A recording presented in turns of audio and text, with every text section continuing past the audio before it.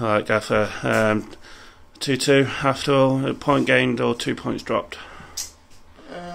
A little bit of both, I'd say. To be honest, I thought second half we took our foot off the boil. We were 2-0 up, and yeah, we let them back in with obviously the goal in the first half, and then I thought second half the performance was pretty poor. No intensity, no fight, and no bottle really. Second half, so probably got what we deserved. Let's mainly talk about first half. Some great goals on offer, especially with younger Alfie Dodsworth for first goal as well, don't you think?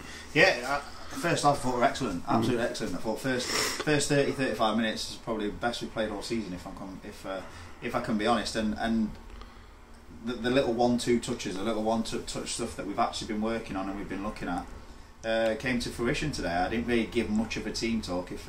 If that helped, I don't know. But yeah, I didn't really give many instructions and told them to go and enjoy themselves, because 2 games left, obviously not a lot to play for, other than pride and a bit of and moving into next season. So didn't really give them much didn't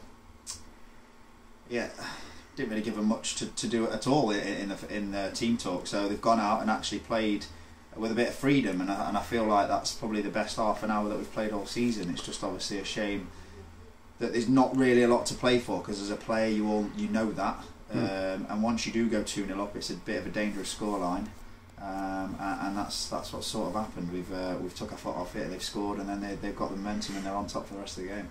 I think, like I say, it's been pretty much our merit since the start of the season, giving these youngsters a tryout, and you gave job to Buxton a start today. How do you think he's played? Yeah, really impressed with Josh today. I thought he was really good first half. We give instructions to players that aren't playing, and when they do, and when they show me that they can do what we've asked them to do, then they'll get back in the team, and that's what Josh has done. Josh has worked on things that we've asked him to work on, and he's done things that we've asked of him, and I thought he was good. We had to bring him off because he had a thigh strain, so that's the only reason he came off. He wouldn't have come off otherwise. But that's the same with anybody. That's the same with any player. That's what they've got to do. If we think that they're not suited to the squad, or they're not suited to the side, they have to work on those attributes, and they have to get back in, and that's what Josh has done. So hats off to him. And our injury woes continue, unfortunately, having to bring Thomas Cropper off at half time. Just give us an update on how he is. Yeah, so we lost Maisie in training on Thursday. He's fractured his foot, and the tackle or the incident happened with Cropper. So Cropper's obviously got a bruised foot from the tackle on Liam Mays. That's why Liam wasn't playing today. Yeah, so he just said, I just asked him to give me what he can, and he said he could feel it at half time, so it was another forced one. So I think that's 8 or 9 players we've got out injured now, which is from my time here, even as a player, we've never had that many injuries. It's just obviously we're sort of getting through to the end of the season, and we can assess in pre-season where the squad's at. And on the positive note, on the other side of that, you did manage to bring Greenham home for in the second half, and that must be pleasing to see as well. Yeah, really pleasing. He's not available next week though, because he's at work. But yeah, really pleasing. That's one positive thing. I got a message off him this morning, so he saw Jay last night, and Jay gave him the go-ahead. So that was a nice surprise for me this morning. So yeah, managed to get him half an hour. He did alright. He's obviously rusty, not played for 6-7 weeks. But yeah, getting him some minutes is important, and that's what we did. And just finally, we have final game of the season against Garforth next week. More of the same.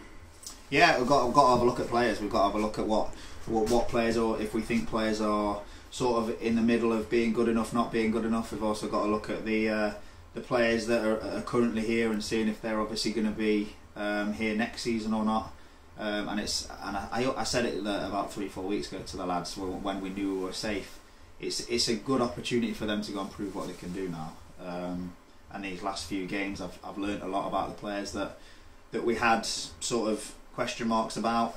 We've made a few decisions on players, and obviously we'll be telling that to the squad.